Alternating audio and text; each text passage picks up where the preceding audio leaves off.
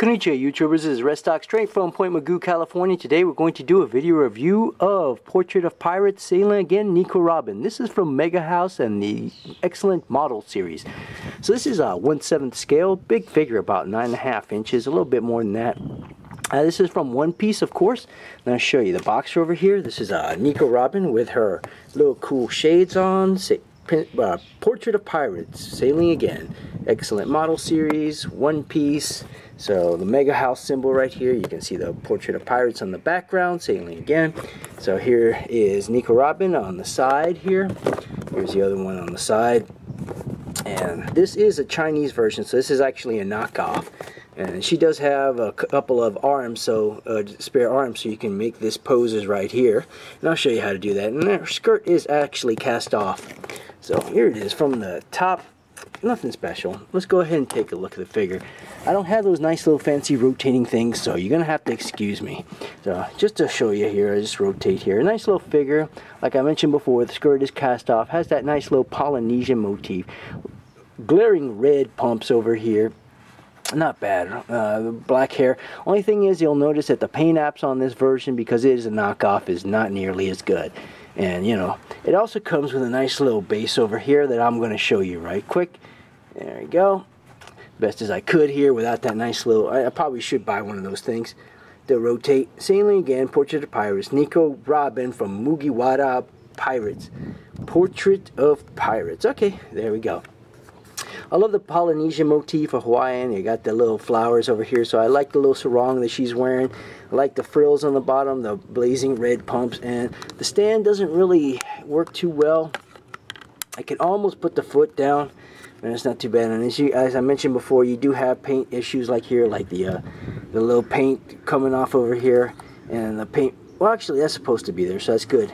I really don't like the blue paint coming off. It seems like it's an inferior quality, but that's okay. Alright, I wish that the face would pop off like a lot of figures. I like the gold specks on the hair, but I don't know if that's supposed to be there. Okay, let's see what else we got here. Yeah, that's cool, man. Let's see. Take off the arms over here so we can actually remove this. I'll give her a different pose over here. These glasses right here are flimsy, little plastic. It's really thin, real thin material. So you gotta be careful with that. As I mentioned before, you can put another arm right here.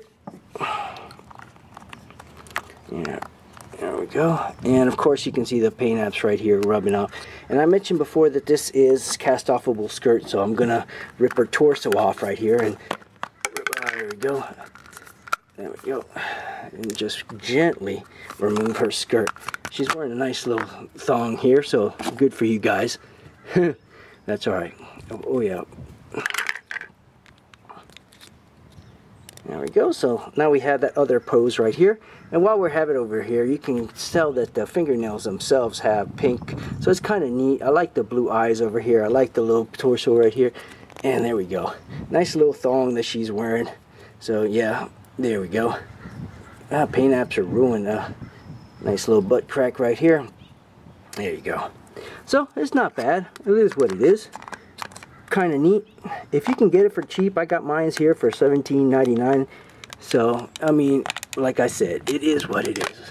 And you definitely need this stand. There's no doubt about it. So there you go. I want to show you the stand again, because she will not stand without it. And it is painful to get this sucker in here. And while I'm at it, I'm ruining the paint apps. There we go. Don't know why I'm having so much issues standing this girl up. There we go. A size comparison here. I'm just gonna move her back over here so you can tell. That is a 7-inch figure, so she absolutely towers. She's like 9.5 inches, and I'll show you real quick. Yeah, something like that. So yeah, almost 10 inches tall.